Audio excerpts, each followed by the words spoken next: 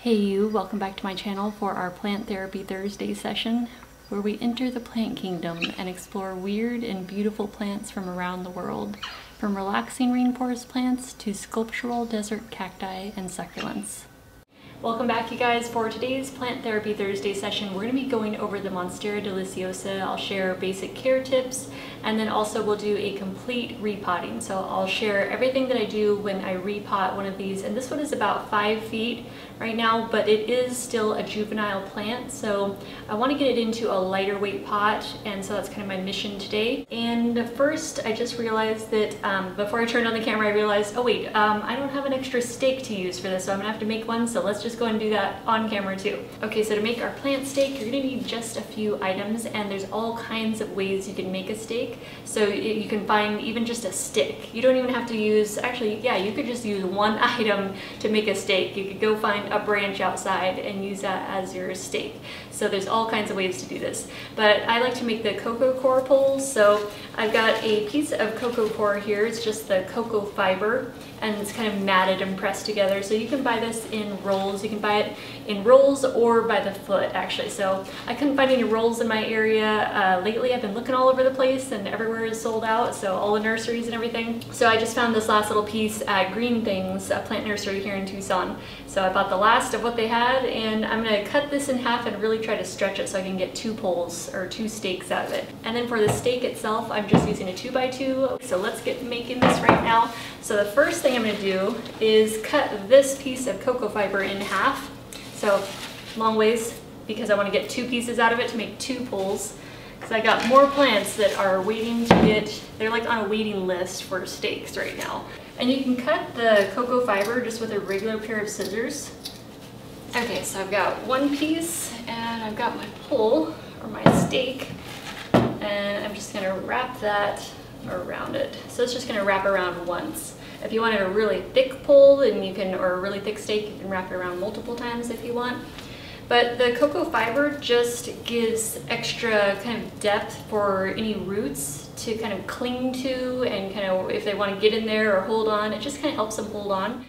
Okay, so we've got our stake and the cocoa coir fiber, and so normally I like to wrap the top too. You don't have to though. You could have the wood go, or your stake go all the way to the top and just wrap it like that and have the top exposed. But I like to wrap the top, so normally I just pull extra few inches and then pull that over. And then you just wrap it like a little burrito, basically. And normally I won't worry about the rest, because that's kind of hard to try to do the whole thing at once. Normally I'll just do the top, and I'll take my twine, and then I'll start there and then work my way wrapping the twine down and around it.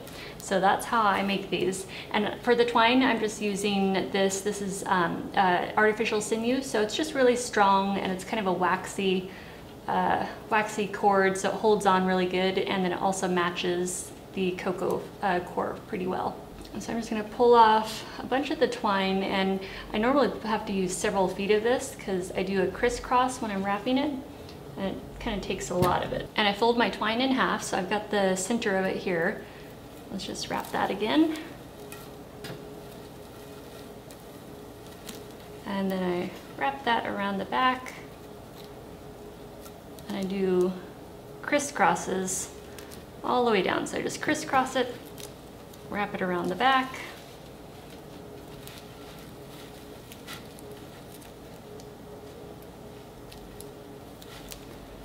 so hopefully you can see there, I just crisscross over the front, wrap it around the back, do a crisscross there also.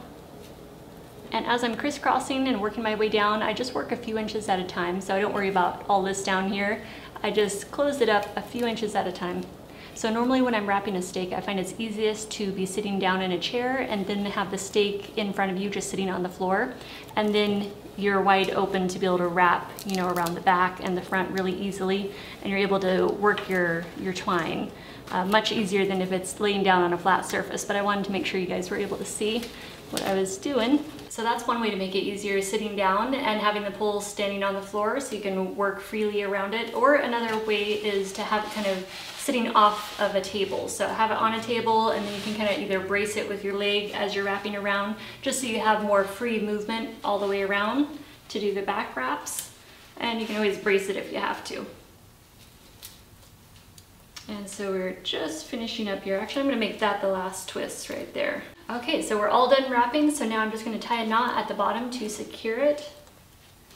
So Monstera Deliciosas are native to tropical areas. So they originate from southern Mexico in the tropical regions, Central America like Honduras, Nicaragua, Costa Rica, also down into South America, as well as they've also made their way into some of the islands, like they're in Hawaii and also Seychelles. These are actually really tough plants, and what's interesting about them is that they are able to make it in a wide range of climates also, even though they are originally native to the tropics. But they do have a preferred type of climate where they can really thrive and do their best. They love high humidity, so if you think about the tropics, these are an epiphytic vine, so they climb up trees just like the Monstera adansonii.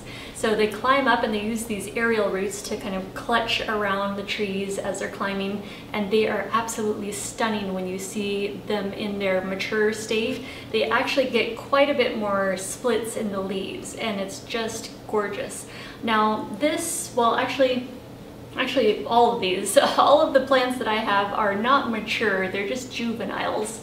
But this one actually, even though it's smaller, it was a cutting from a larger plant, a more mature plant. And so every time it puts out leaves, they're more formed. Like you can see this one has more splits or fenestrations in the leaves compared to this one. This plant is bigger. This is about 5 feet, maybe, yeah, about 4.5 to 5 feet wide. But this one is still putting out smaller leaves that have, you know, only a few, you know, a handful of fenestrations. But as they mature, they start getting even more fenestrations, and they just create these beautiful designs in the leaves. So these guys love to be warm, they love high humidity, and they love a lot of moisture. They love contact with a lot of moisture. And that can be, you know, like spray over the leaves. Like you can actually mist these. In fact, I've got my mister around here somewhere. So they absolutely love getting misted, and we'll just give it a little mist right now because I'm sure it's probably hot. And we're in the desert here, so it's hot and dry. Okay, we're gonna get mixing up our soil recipe, and this is the same soil recipe that I used in the Monstera adansonii potting up. So it's the, you know, they're both aroids, they both have the same epiphytic vining, you know, that they both do the same thing, and they're both from the tropics, so they have very similar requirements. So that's why I'm doing the same exact potting soil recipe. So the soil that I'm going to be using here, this is Happy Frog. It has humic acid. It also has, I think is it mycorrhizae? Mycorrhizae. I think it's mycorrhizae, soil microbes in it already. It also has fertilizer. Okay, so in the Happy Frog soil, I'm going to read off the ingredients to you guys because I always like to let you know the ingredients and why I'm using that particular product and putting that into the soil recipe. So ingredients in the Happy Frog potting mix is 50 to 60% aged forest products, sphagnum peat moss, perlite, and fertilizer. So a lot of tropicals, including monsteras, they do like a peat-based potting soil, and so that's why I'm using this one. Normally, if I'm potting up anything else like cactus or succulents or something, I never use anything that has peat in it. But because I know that these monsteras, you know, they're tropical, they do like that extra rich peat-based potting soil, I will use it just for them. So we've got our 1 part potting soil, and that adds the moisture retentive part of our soil recipe. In this bag, I have a blend of 3 ingredients. So I've got cocoa chips, pumice, and cocoa peat. So it's just a little bit of cocoa peat in there. It's mostly the chips and the pumice. So that's going to serve as our aerated part of our soil recipe. So we're doing 1 part of our cocoa-based gritty mix to our 1 part of potting soil. Okay, I've got this long fibered sphagnum moss I'm going to add to our soil recipe here. And this holds 20 times its weight in water, so this is also going to be one of our moisture retentive ingredients. And I'm just going to put in maybe like 3 handfuls of it. I'm also going to use this activated charcoal. I got this at Walmart in the aquarium section. That's where it was the cheapest that I could find it. So I'm just going to add a little, I'm not measuring this, I'm just kind of like sprinkling in, so maybe just like about 2 handfuls worth of the activated charcoal. Let me bring you guys in a little bit closer because I want to show you the textures before I start mixing it. Okay, so I just want to show you guys some of the textures here that we have going on so you can see that this is definitely the moisture retentive part of our soil mix here. And then here we have our activated charcoal. That'll act as a filter, and I forgot to mention activated charcoal will also hold on to nutrients, and so that's another reason I'm adding it to the soil. So it's a natural filter and it also holds on to nutrients. And then we have our sphagnum peat moss, long fibered sphagnum peat moss. So here's the sphagnum peat moss that I'm using, and you can find this in the orchid section of garden centers. So I got this at Home Depot. So it's just about like $5 for a bag. So one tip about the sphagnum moss is it can kind of clump together. So we want to break up those clumps, and you can just break it up real quick. You don't have to be like really meticulous or anything. Just kind of separate it, because since it does hold 20 times its weight in water, it is one of our moisture retaining ingredients. So that's why we want to break it up. Our plant roots will love finding little pockets of moisture within the soil, but we just don't want to overwhelm it and have big globs of moisture happening in the soil. So that's why we want to just break it up a little, just the really big, chunky bits. And another option that you could do, if you want it even smaller, you can just take some scissors and chop it up even smaller. And then we have our gritty mix, which is mostly composed of cocoa chips and pumice, and there's a little bit of cocoa peat mixed in there too. So Monstera Deliciosas want a nice rich soil, but they also want it to be fast draining because they are epiphytic plants, so they are climbing up trees and holding onto bark, so they don't necessarily want to be like buried in really heavy soil. And so far, since using this combination, I found it to be a really good balance of retaining enough moisture but still being very light. Oh, do we have another chunk of sphagnum moss there?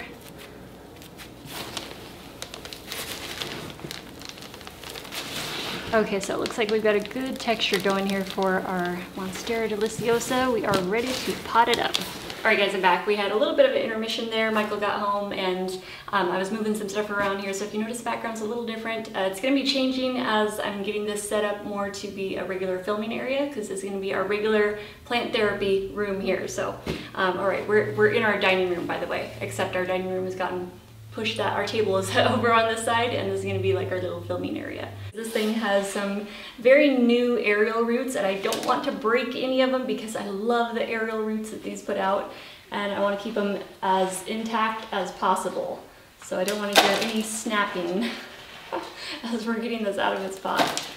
All right, so let's try to get this out. So what I'm doing is just kind of scraping around the edges. Now, it is so much easier when you repot these from a plastic pot, because then you can roll it on its side and kind of like soften it up from the edges. But when it's in a ceramic pot, you kind of gotta like, wedge your tools down in there and kind of like dig it out of there. And so right now I'm just starting with my hands, just kind of scraping around the edges. It's got such lovely new little starts. It's got like all these new little aerial roots just starting. They're only like an inch or two long, but they're like all over. So we're just working that root ball free, and I'm just clearing away any of the soil that's around the outer edge of the root ball. It's just about out, but I'm just feeling for where the roots finally end, and I think they go down all the way to the bottom of the pot, because I feel like they're holding on at the very bottom, and I'm trying to work it free. Like my hands are around the whole root ball right now, but I just can't get around the very bottom of it to lift it out, you know what I mean?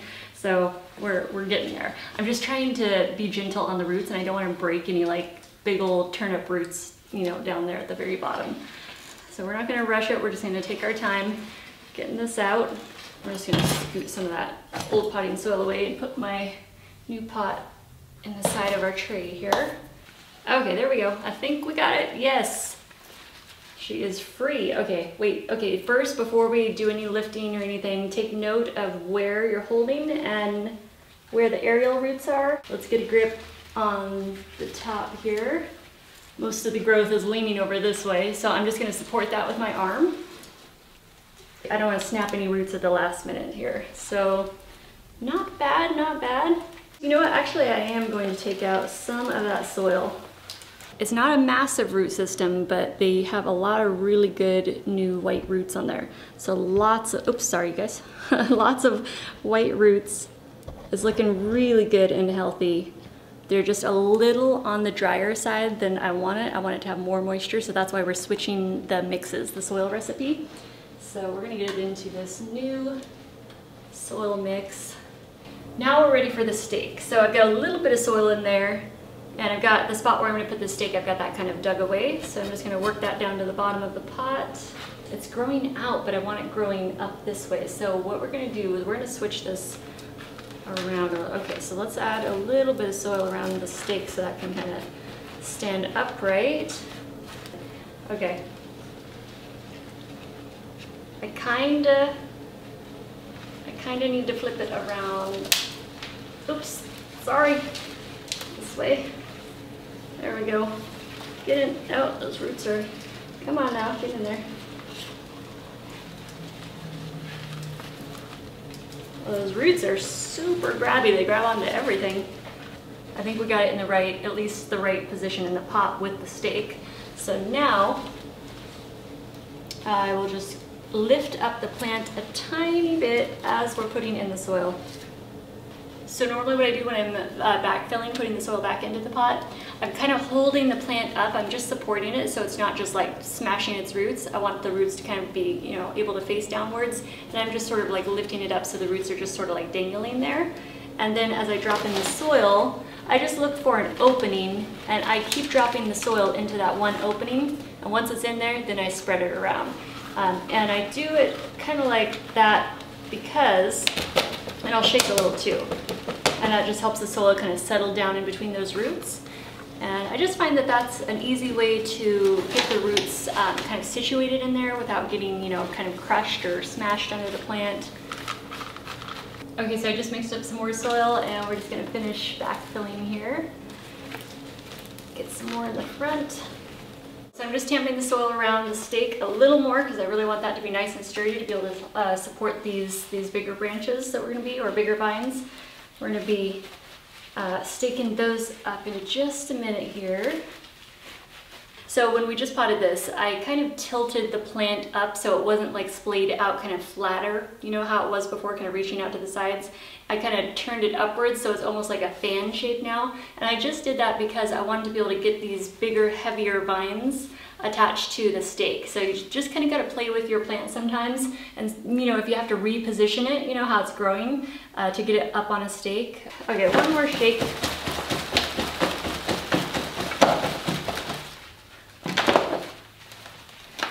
We're straight with it.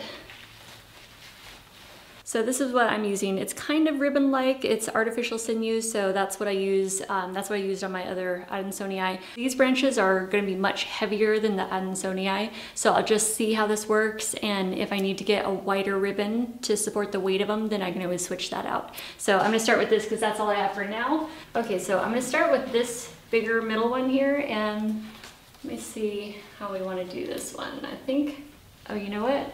Oh, that's it right there. Yep, that's it, okay. It fits perfectly because it has these aerial roots that wrap around that way, so it leans actually on that post perfectly. Let's go ahead and tie this one up too. This is kind of like the next larger one. So we'll tie that one right about here. So what I'm doing is I'm just training these slowly over time. So I'm not going to make them, I'm not going to try to like lift them real tight to the pole right now if they don't want to go that way, because I wouldn't want to snap a vine. I just like, I want to gently guide it towards the pole, or guide it in the direction you want it to grow if you want them to start growing upwards. So I'm just going to gently start to straighten it, but if it doesn't want to go all the way, then I'm not going to force it. And you can always tighten your floral ribbons or your ties later on, you know, as it starts to want to move in that direction. So we're just training the vines, and we can always adjust them a little tighter as they start to go more upright.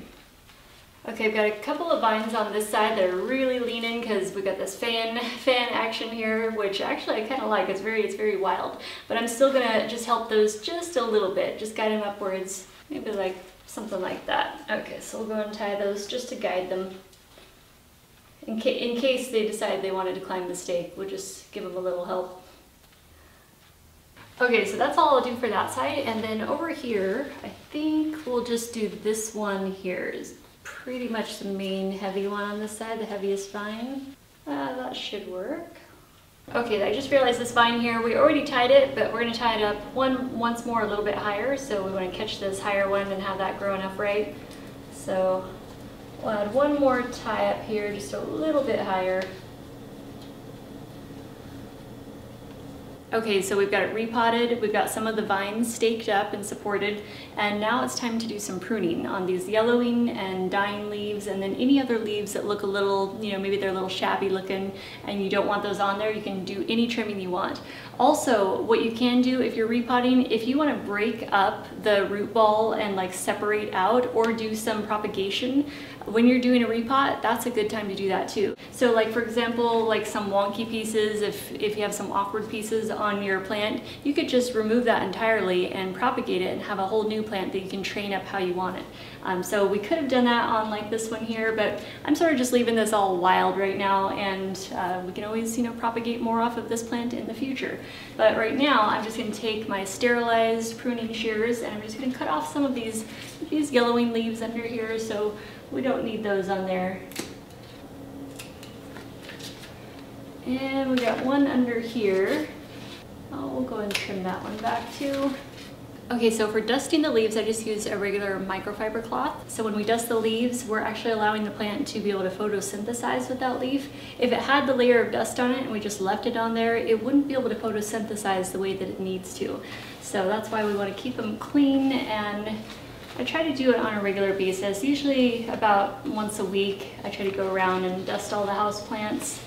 Okay, now our plant is ready for a drink of water. So I'm gonna feed it at the same time. So I'm gonna do a little bit of fertilizing with you guys here too, and I'll show you what I use. So I normally switch back and forth between a couple of different ways of fertilizing. I will either use a liquid fertilizer, like this Eleanor's VF11. I really like this one. It's been good for all kinds of houseplants. They seem to really thrive with it. And so I got that at EcoGrow here in Tucson. So I will add normally like 1 tablespoon to my little watering can here, this is just a ½ gallon. So that's half strength of this. Normally you would add 2 tablespoons to 1 gallon and go ahead and water it that way. Another option that sometimes I'll do when I first do a transplant like this or a repot is I'll just take a few handfuls of worm castings, and those are highly nutrient dense for the plants and they love it. So I will sprinkle that around the top of the soil, and as you water, it kind of works its way down into the soil, into the roots, and all those nutrients get soaked up by the roots and they love it. They just go crazy. But since I already have my Eleanor's VF11 mixed in here, we're just gonna go ahead and water, and I've already got my little saucer down there that the pot is in.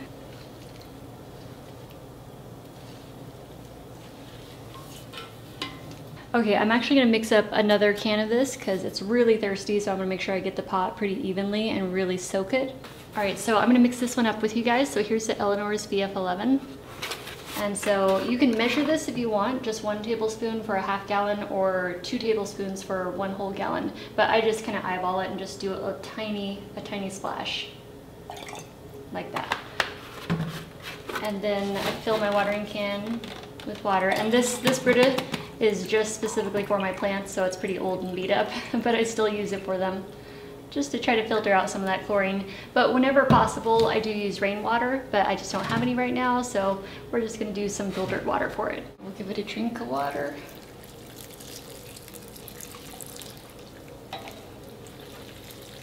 And I'm really gonna soak the pot because I know how thirsty this plant has been. So let's give this a good spray down. So it got fed, it got a good drink of water or a good water bath, and we're gonna give it a nice spray of water just to refresh its leaves after being cleaned. And they love water. Monsteras just like really seem to perk up. What is this brand? Delta sprayer. So that's my little hand sprayer. This thing's been so handy for so many plant projects. But these aeroids, the Monsteras, they really love getting a good spray. It's just like they're at home in the rainforest again, getting a nice misting from the rain. They get all that humidity from it. Also, spraying the stems is a good way to kind of wake up the roots and create more humidity underneath for the plant. So instead of just spraying the leaves. So for the aeroids, I spray them every day, twice a day. And I find that when I'm on that schedule, because sometimes I'll slack a little or I'll forget or something, I'll miss a few days. But when I'm on that schedule twice a day, morning and night, it seems like they really perk up and they really do well with that. So right now, this one you can see its leaves are kind of curved. This one's perkier, but when they start to curve like that, that's from dehydration or the humidity is not as high as they would like it to be, so it causes them to dry out more more and faster. So its day at the spa is just about done, but it's in its nursery pot and we need to fix that. So we're gonna put that into something so it can feel pretty. We're gonna give it a little outfit. So I'm going to go look for a basket or something decorative to be able to set it in. I don't know if this pot will slide inside the pot it was already in. I don't think so. I think it might be too close to the same size, but we'll see. Okay, so I was looking at a couple different options, and one of them was reusing the pot that it was in, but just putting the nursery pot inside of that. It almost looked like it would fit. This is the same size nursery pot as we put it in, but not quite. So plan B was to use a basket. So let me show you guys the basket that I have. All right, here it is. It is a huge basket. Now, the thing is, whenever you're using a basket for your plants, you have to cover the bottom of it with plastic or vinyl or something that is waterproof. Even if you have a saucer, it can still kind of penetrate the saucer, not necessarily leak, but it still has like moisture. So it'll still create like a moist environment inside the basket. So I always try to make sure I line it as best as I can. So you can use any kind of plastic, even like a trash bag, or vinyl. You can, anything that you can just line it with that's non-porous, where the water's not going to get through or the moisture's not going to get through and mold your basket. So I just have trash bags for right now, so I'm just going to use one of those and put that around the bottom and up around the edges a little. And I was gonna actually go to either like a Lowe's or Home Depot and grab one of those drop cloths. They have plastic drop cloths that are pretty inexpensive, and you can cut those apart and use those as liners too. They're a nice, thick, sturdy plastic. So now I'm gonna put the saucer in here, and that's gonna sit on the bag. Oh, I forgot to mention your saucer. A good way to get the water out of your saucer so your plant won't be in standing water is to use a turkey baster. So you can just suck that right out. I actually learned that tip from Planterina. I love her on here. She is awesome. She has such great tips, and that is one that came from her. So I really appreciate that. Her name is Amanda on Planterina. Definitely check her out if you don't know her already. She's awesome. All right, here's the test. Let's see how it looks. Let's see if I can even get in here without disturbing the branches too much. I kind of love this, but it's cracking me up at the same time because the basket is so huge and like it's so wide, and the plant is so wide too. So actually, I think they're a good match. I mean, they look absurd, but I think they fit well together. Okay, so now I need to figure out exactly where this is gonna go, because now it's like Gigantosaurus. I don't know if I've got a place for it. Okay, guys, hold on. Let me take a look around the house and see where I can fit this thing. I just realized this leaf down here, that's gonna have to go because it's just like hanging down there, so weird. So let's go ahead and trim that one back. And let's just kind of fix those two.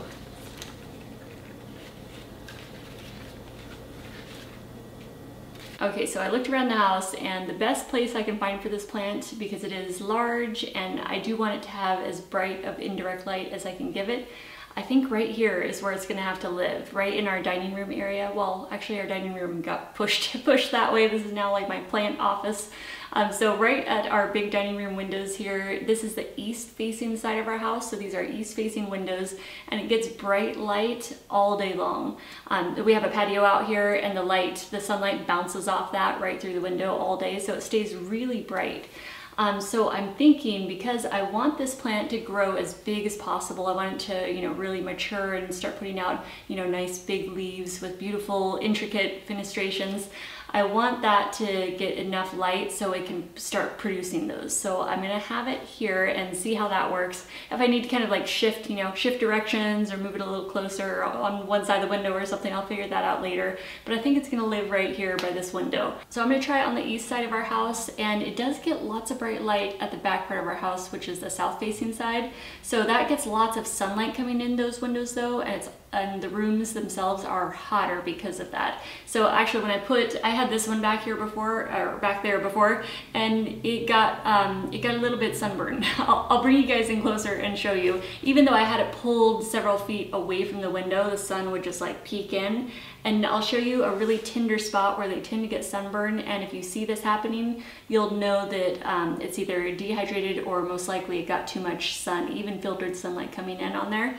Now these plants, when it comes to water, watering, they like consistent moisture. They don't want to dry out all the way. At least that's been my experience. If I let them go even slightly dry, they start getting very limp. Their stems will start to curve downwards. And so when it comes to your watering schedule, my schedule might look different than your schedule.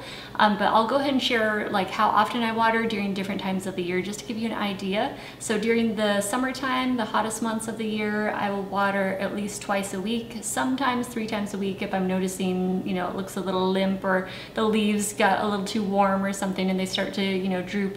So I normally water by what it looks like. Now this plant, I just watered it yesterday, and so I can still feel it has plenty of moisture in there, but it'll start getting lighter and lighter as it starts to dry. And so normally I will kind of pay attention to how the leaves look, and that's how I water. So when I go to water, I'll water the entire plant pot really well. I'll really saturate that soil all throughout and until it's running through the bottom of the pot. So that's normally how I water just about every single time. So I don't do like little tiny sips of water, you know, I really just soak the pot. And when it comes to watering during the rest of the year, like winter time, these plants are not in their growing season, so there's not normally a need to water them a whole lot. So I water them maybe once a month.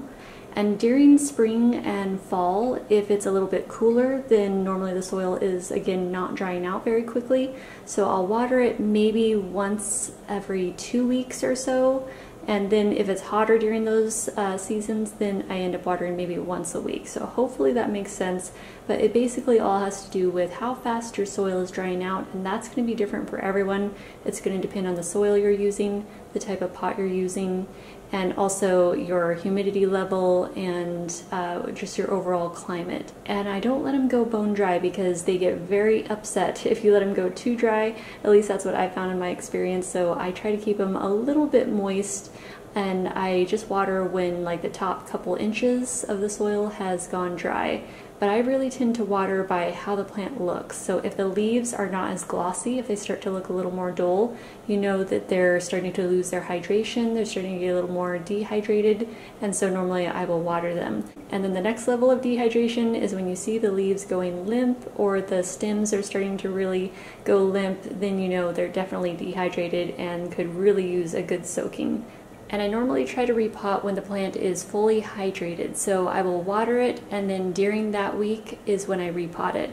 It just helps the plant go through that transition period of shock of being transplanted. It helps it go through that period a little bit easier because they do take some time to get settled into their new pot and start taking up water. So I had an idea to use my essential oil diffuser just temporarily until I get a humidifier, and so I'm using my Vitruvi essential oil diffuser down there, and I didn't put any essential oils in there, it's just plain water running right now. So I'm hoping that will help them out a little bit with the dry air. So when is the best time to repot these guys? It's going to be their growing season, so that's normally the warmer months where they're putting out new leaves. So when you see them actively growing, that's a good time of year to repot. Now, how often to repot these? Usually the guideline is every couple of years, but there's no set rules. If you want to repot it, or if you feel like it's outgrowing its pot, or you just want to change the pot or the soil it's in, and you want to refresh it, then you can repot it anytime during the growing season, any year. I like to repot mine if I notice them kind of outgrowing the pot or if they seem to be getting tight. Now, these can grow root bound, but they will grow bigger and faster if you give them a little extra space. Last year I did an experiment where I had 2 monsteras that were the same age and the same size. One I kept in its original nursery pot, so it was a little bit root bound, and then the other one I up-potted into a much larger pot, and it filled out that pot really quickly. It also got stronger, thicker vines, like thicker stems on the leaves. Everything was just growing a lot faster compared to the one that I kept in its original nursery pot. But the one in the original smaller nursery pot, it did still fill out the pot and it did still produce a lot of leaves, but I noticed that the stems were just a little thinner and a little weaker, so it just wasn't as big and thick as the one that I up-potted into the larger pot. So hopefully that makes sense. But yeah, if you up-pot them into a pot that's a few inches larger, or at least a couple inches larger, they will fill out that pot and they'll get big and strong and they'll start putting out bigger leaves and more fenestrations and everything. They just seem to have more growth overall. Now, this was mostly just a casual repot video, but I also wanted to include a couple of troubleshooting tips. So things that you might notice that could be happening with your Monstera. One is yellowing leaves, and yellowing leaves can be caused by dehydration, so not being watered enough or the soil isn't retaining enough moisture. Or it could be caused by overwatering. So the yellowing of the leaves, it can look a little bit different though between being dehydrated versus being overhydrated or overwatered. And there is another reason that yellowing leaves can occur, and that is smaller leaves that are down underneath its canopy where it's not getting enough light. So sometimes the plant will just cut those off and you'll just see some small yellowing leaves that are just kind of tucked down under the rest of the foliage. And that's totally normal if they were not receiving enough light. The plant isn't using them for photosynthesis, and they're just taking energy from the plant, and so it will just cut those off basically, and they will yellow and crispen up and fall off the plant. So dehydration is very similar to that. It will lose the lower leaves, the least important leaves, or the leaves that are not as much of a priority for the plant. So that happens also with dehydration. Now, if it's been overwatered, you're going to see yellowing leaves and possibly browning leaves higher up on the plant. So it's not just going to be the little smallest leaves under the canopy. It's going to be bigger leaves that are more of a priority for the plant, but it just can't deal with the amount of water that it's received, and it's overhydrated. You might even see some really dark, almost like leaf burn marks, and that is from being overwatered usually. Sometimes it can come from sunlight hitting the leaves too. Also, something else that can happen with leaf burn is if they've been over-fertilized, they can get leaf burn that way also. You may still have a chance to save the plant. You just have to unpot it, clean up the roots, and we can always do a different video on that in the future if you want help with that. Okay, I just want to show you down here this leaf sheath. It's a very delicate part of the plant's tissue. That's where the new leaves come out of. Let me show you over here. You might be able to see a better example. Here we go. So here's a leaf sheath. Very delicate, very thin plant tissue. And then here is a leaf sheath that has sun damage on it. And it's crispy, it has yellowed, and it's also brown and crispy there. So that is from just a little bit of dappled sunlight or filtered sunlight coming in the window. And it was not right next to the window either. This plant was about 7 feet away, pulled back from any windows. So it just took the tiniest bit of sun coming in, and it was just early morning sun too, and it still burned that part of the plant. So I just wanted to show you that, some mistakes that I've made and have learned from. So just watch out, even if you just have a little bit of filtered sunlight coming in and you think it's pretty gentle, for these plants, it can be too much, and so you just want to watch out for that. If you live in a place where you have strong sunlight, and here's another one on this side, you can see how that's yellowed there, and there's even a little bit of yellow there, and how it's crispy. Poor little baby, got too much sun. And I wanted to show you guys the plant that we potted up. Let's get right in here. Can you guys see those aerial roots? So there's one right here, and then one right down there, and they just happen to grab on perfectly up against the stake. And so it's been a couple of days since we repotted this. I just wanted to do a little update here. This top leaf of that vine already started moving towards the stake where we had tied it, and I already had to tighten up the artificial sinew I was using, my twine, because it was super loose. It wasn't even like holding it anymore. It just had moved that much in just a couple days time. Browning of the leaf tips. Let me see if I can find one of my plants that has the browning tips. Hold on one sec. Does that one have any? Oh, you know what? Let's go to the other one in my back room. So hopefully you're able to see that. So we've got a little bit of a brown kind of crispy tip there. The heat back here is just too hot, so I have to move it out of this room. It's going to go in the front with the others, and I'm going to repot it. But anyway, I just wanted to show you the browning. That is from dehydration, where the leaves are losing too much moisture, and they're not able, like the moisture is not able to make it all the way to the tips, if that makes sense. So the moisture ends up evaporating before it can fill the entire leaf. So sometimes those brown crispy tips can be caused by dehydration, and other times it could be a deficiency of some kind. It has different reasons, and usually there's, you know, a variety of causes for any given, you know, symptom that your plant might be experiencing. Just like the yellowing leaves, you know, can have different causes. But normally if you see one sign, there will be other signs that kind of also give you a hint to what's going on. All right, so I just wanted to show you guys that. But yes, this poor baby is next. I'm actually gonna do this one right now. So I'm not gonna film it though, because you guys already had to watch one potting, and there's a big old root there, big old aerial root I gotta watch out for. And also in their natural habitat, when these plants are climbing up trees, they can become disconnected to their main root system, and then these aerial roots actually become their main primary root system. So they're very important. They're much more than just a support for the plant. They actually take in oxygen, and eventually they can take in nutrients and water. They're just a very important part to the plants, so I always try to leave those alone and protect them whenever I'm repotting. And humidity really affects these plants quite a bit too. So up here you can see these limp leaves. These are the newest leaves on this plant, and you can see how limp they are and how curved the leaves can become. That's from lack of humidity, so dry air can do that. So if you want your leaves to be as perky as possible, then we're gonna have to get a humidifier. That's just how it's gonna go. So I've got limp leaves, I got dry air, dry hot air, and I'll get a humidifier for them as soon as I can, and that should fix that problem and they will perk back up. But otherwise, yeah, it's not something to worry about, you know, but if you can give them a little more moisture, they will have perkier leaves for sure. Alright you guys, thank you so much for watching. I hope you found this video helpful, and I love you. Have an awesome day, and I wish you the best success in growing your plants. Bye guys.